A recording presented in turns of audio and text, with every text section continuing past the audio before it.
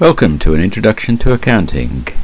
In this podcast we are going to look at an accounting system which was written for Linux. The version of Linux that I'm using is Linux Mint. Some of you will call it Linux. Let's not worry about that. And the program that I've downloaded and installed is Quasar for a single user, and it's a Debian version. You can get other versions. So I go to the menu, and if we go to the Office section,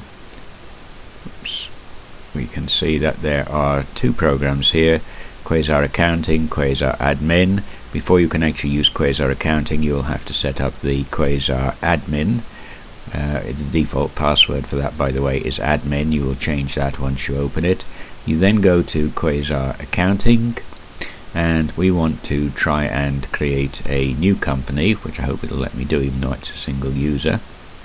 And since the local computer is in fact the server, I can ignore that, and let's just enter a password here.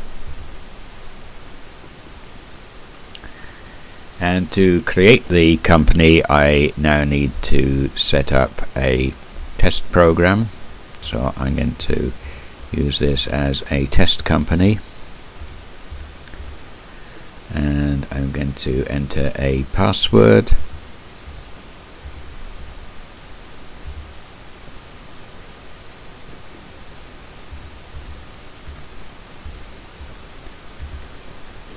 and click on OK. It's whirring away, so it's attempting to do something. Perhaps not the fastest of programs here. What I can do, of course, I suppose, is pause that and wait for it to respond. Okay, now we can continue our recording, and you can see that the screen which is opened up is for the test company that we've just set up. And we will just look at the way in which it's set up. This is the card file, which we're not too interested in. Let's look at the ledger one. So it gives us a chart of accounts, journal entry, payout, transaction journal transfer, all of which is fairly standard. Checks, it allows us to receive checks and to write checks. It also has a reconciliation facility.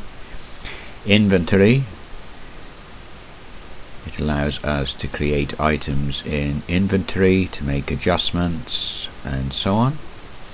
Sales, it allows us to take orders, it allows us to take quotes, and it allows us to convert those into customer invoices. Purchases, we can make purchase orders, we can receive the invoices, and of course we can pay the bills. And consignments in, consignments out, you're not likely to use. Now, some of the more familiar ones are journal entry, standard journal entry, we'll cancel that.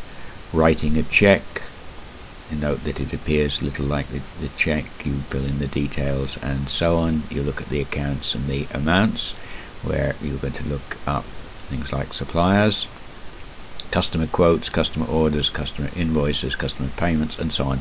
So it is actually a fairly standard program. The reports, we can have an account list, an account type list, and so on.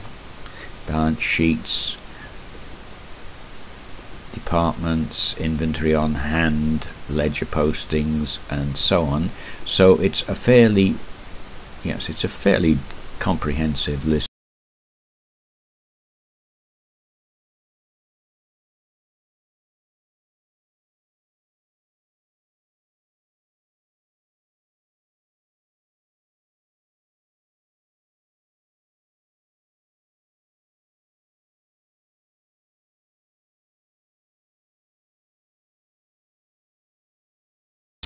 If I go to the settings,